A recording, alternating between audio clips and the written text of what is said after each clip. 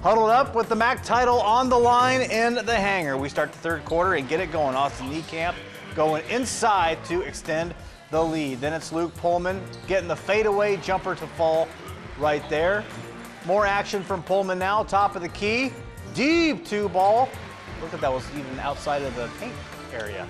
Gets that one to go. Then on the fast break, it's Jaden Mesher laying it up and in.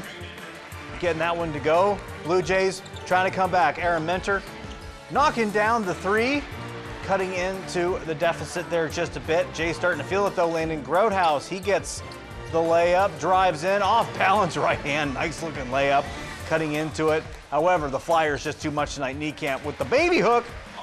Flyers win tonight 58-48. So the Marion local Flyers clinch the outright MAC title. They are second straight championship. You can see this game in its entirety tomorrow night on WOSN starting at 8:30.